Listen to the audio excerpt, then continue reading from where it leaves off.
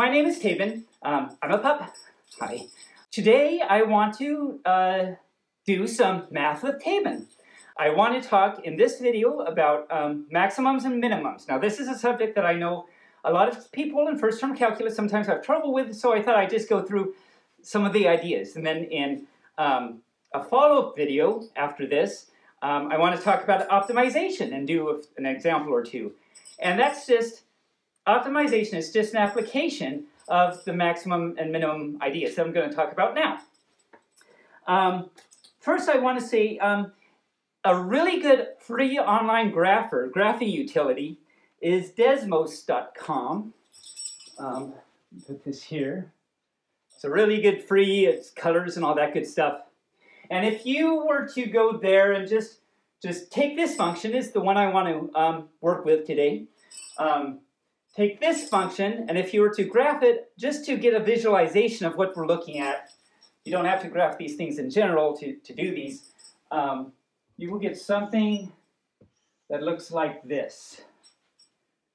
Let's see, goes through 4, comes up, and down, and up, and this spot is actually -3. This max, if you were to graph this, you would actually see that this is actually -3. And this point here is 2.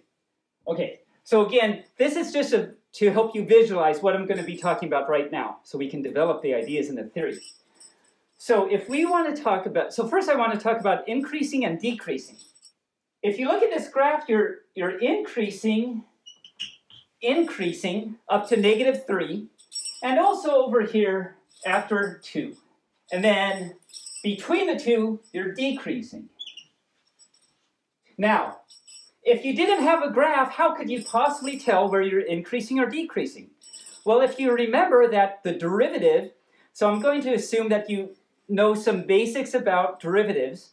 The derivative is the slope of the tangent line. That's a P. P for pup. So here, if you look at all the tangent lines, right? All the tangent lines have positive slope. So when you're increasing, your derivatives will always be positive. In the same way, and then also over here, f prime is positive. Positive. And then in the same way, wherever you're decreasing, your derivatives are negative.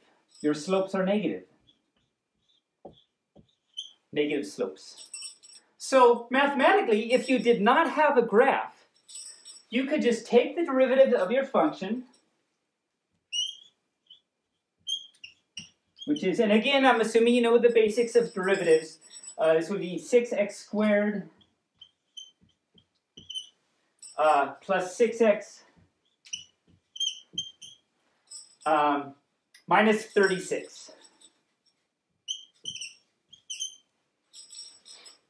And you want to know where this is positive or negative. Well, you can do little intervals. There are several ways to go about this. I like thinking of this as you're going to change from positive to negative where the derivative is 0.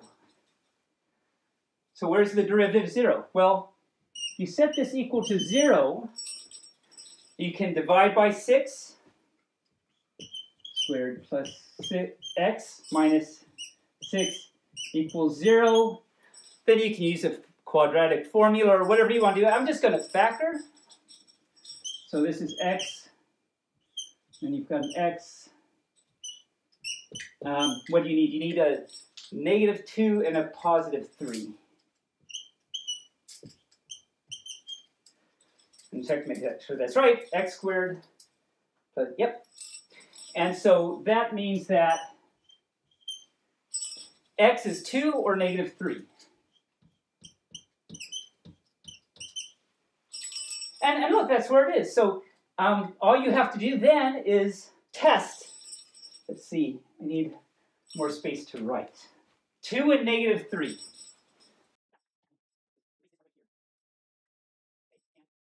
So here's negative infinity up to negative 3 is one interval that you're either increasing or decreasing. And then negative 3 up to 2, negative 3 up to 2, you're either increasing or decreasing. And then 2 and after. So you've got test intervals. And then we see that what we should get is increasing on this interval. Well, let's test it. You can just plug in a point. Say, oh, negative 4. Why not? And I'm plugging the point into the derivative, not the original function. A lot of people make this mistake. You want to plug it into the derivative because that tells you what your slopes are doing, not the original function. If I put the negative 4 into the derivative, which I erased, actually this was the derivative. Let me write that here again. F prime of x. Negative 4 minus 2 is negative 6 times negative 4 plus 3. You've got a negative times a negative is a positive. Positive. In the same way, you can pick a number. How about 0? Because that's a nice number. You can pick any number you want that's in between. And you get a negative number. Negative 2 times positive 3 is negative 6. And indeed, you're decreasing. In the same way, you can put in any number you want, say 1001, whatever you want, and you'll get that's positive. So if you did not have the graph, you can tell where you're increasing and decreasing. Now from there, there's kind of a natural thing to notice.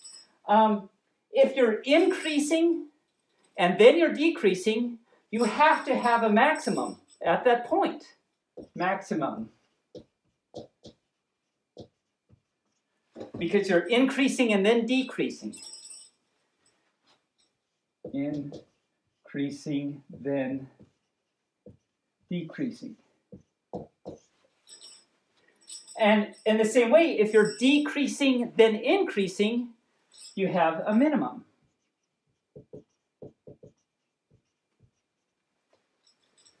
This is what's known as the first derivative test. If you change signs from positives, if your derivatives change signs from positive to negative at a point, then you have a maximum. If you change signs from negative to positive, then you have a minimum. So let me write that down. This is the first derivative test. First derivative. Sorry for my pausey writing. I'm not good with writing. Derivative test. It says that if your derivatives, I'm going to say it like this. If your derivatives are positive just before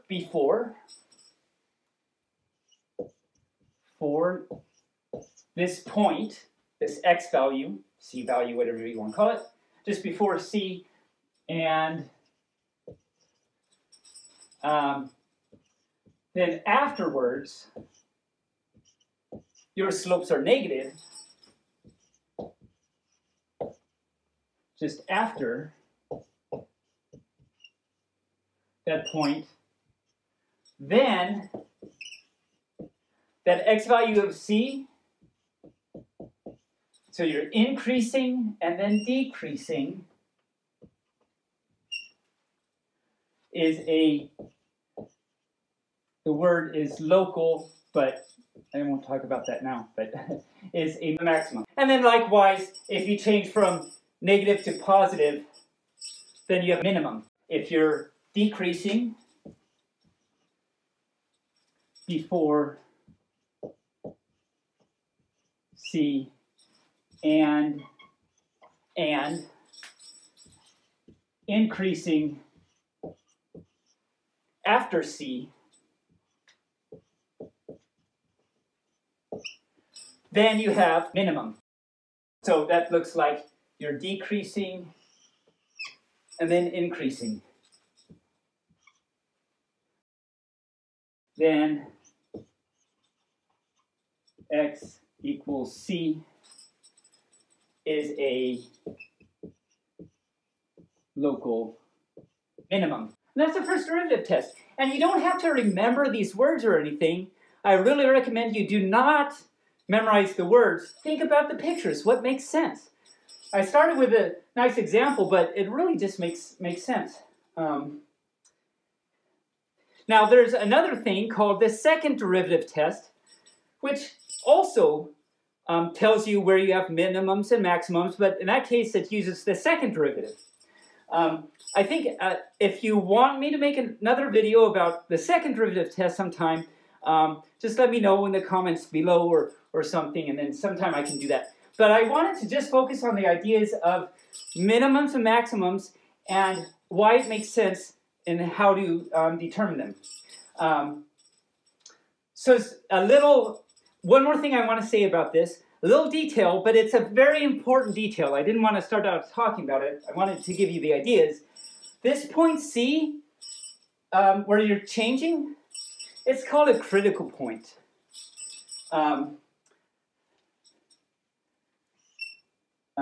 So I'm going to put this, you have to make sure that at this point,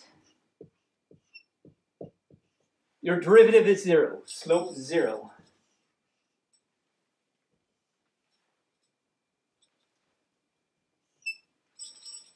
And if you look in books, and there are other kind of details and things that they talk about, but I just wanted to go over the main ideas. So then, as I said, my next video I'm going to do, that you can see, is I'm going to do an application of this in something called optimization.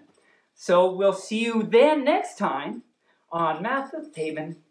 Bark, bark.